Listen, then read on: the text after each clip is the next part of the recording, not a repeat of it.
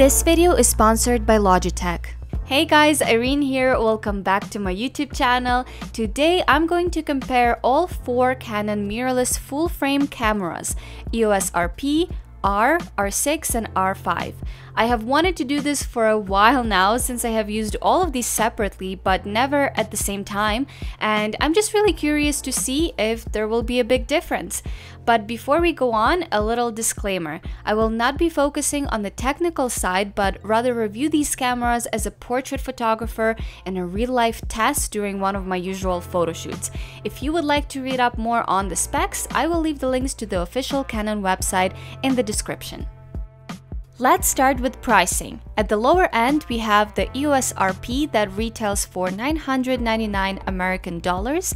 Next up, the R for $1,799, then R6 for $2,499, and finally the most expensive, R5 at $3,899.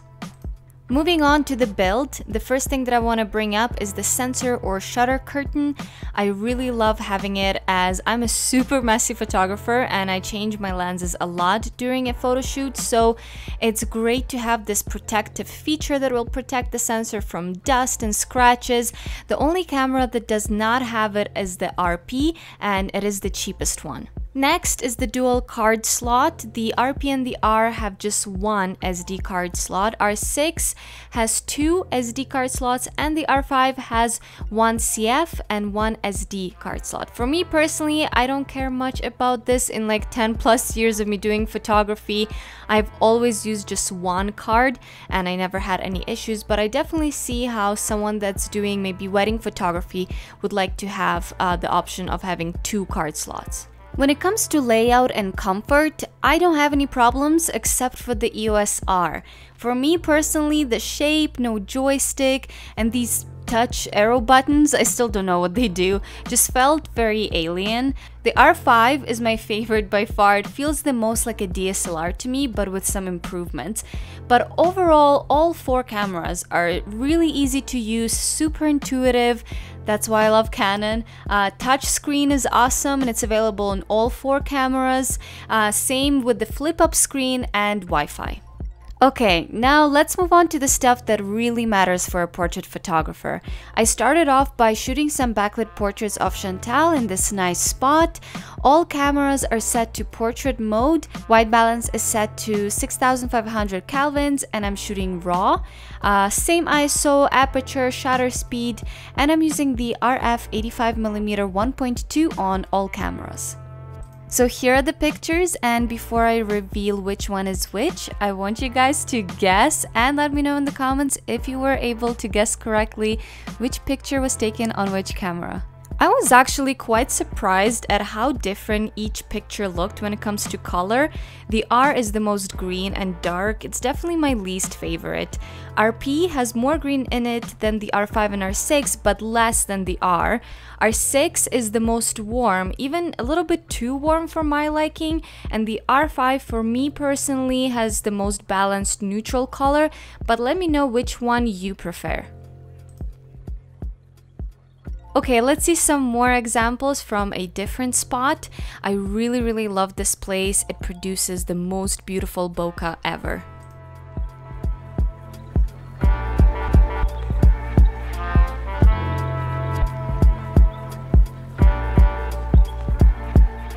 So for this set, I decided to edit them to see how the initial color would affect my editing.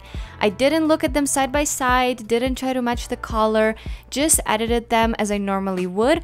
And I don't want to hate on the R, but because it was so green from the start, it did affect my editing. I think my eyes just got used to it when I was looking at it, so it didn't look as green to me when I finished. But now comparing it to the other pictures, it really stands out.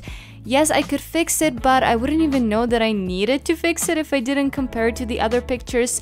So for me personally, having that nice color from the start is super important. So I rate the R in 4th place, then RP, then R6, and the R5 for the color science.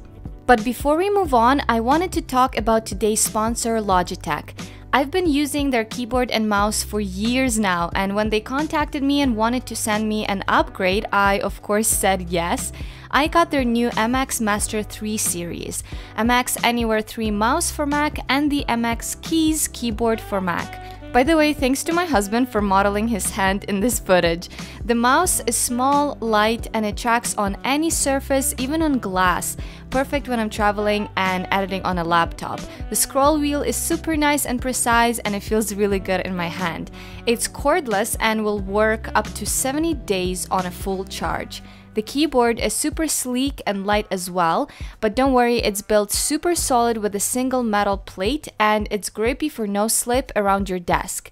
And it's also illuminated. Fully charged, this keyboard will stay powered for 5 months with backlighting turned off, or 10 days with the lights.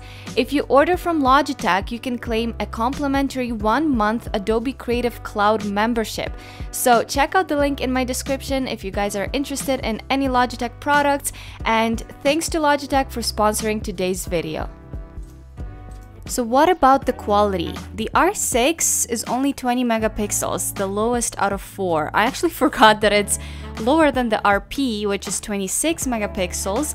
And then we have the R at 30.3 megapixels and the R5 at 45 megapixels. So let's shoot in another spot and compare some more pictures.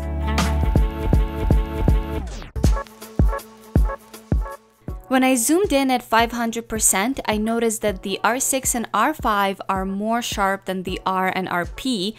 I used autofocus and eye and face detection on all cameras. This is not surprising to me, as Canon did work on improving the autofocus with the R5 and R6. It is not a huge difference, but for me personally, that's why I waited for the R5 and didn't go for the R when it came out. Then I took some pictures that included a lot of sky because I wanted to test out how far I can push the highlights. It's something I do a lot in my editing, so I was really curious to see the result.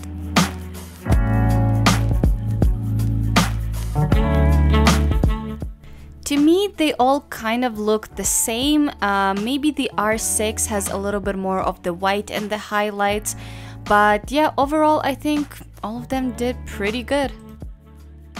Next up, I wanted to test the cameras in low light, so here are some shots at 3200 ISO.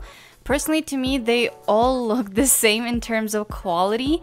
And here's another one at 25,600 ISO. I personally never shoot these kind of settings, so for me, again, all cameras did pretty good. But if you shoot low light a lot and can see a big difference, please let me know what you think in the comments down below. Finally, we have video. I'm not a videographer, but I do like to film little short bits in slow motion for my photo shoots, so I tested the cameras at 4K at 60 FPS. Well, I thought I'll be able to record everything in 4K, and then I remembered that the RP and the R shoot 4K only at 30 FPS, so I shot both of these in HD and 60 FPS.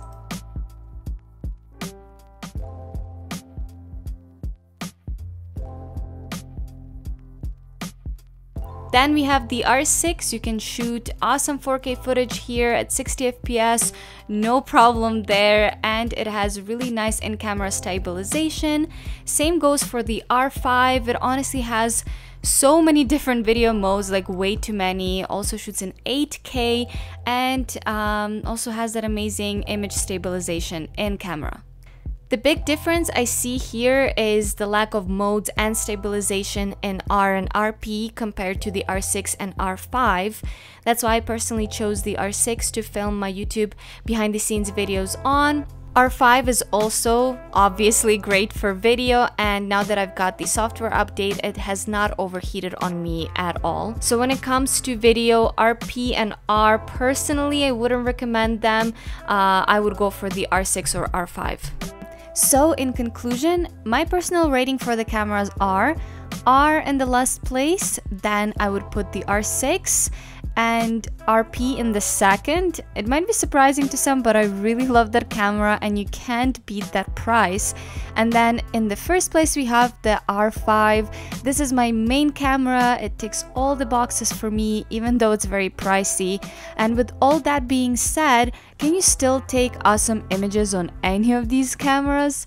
Hell yeah, I have produced great images with all of these, and if you put them side by side, I don't think you'd be able to guess which one was taken with which camera. So let me know if you have any of these or which one are you eyeing and want to get, and I will have more gear reviews coming up very soon. Give this video a like, subscribe to my channel, and I'll see you guys in my next video. Bye!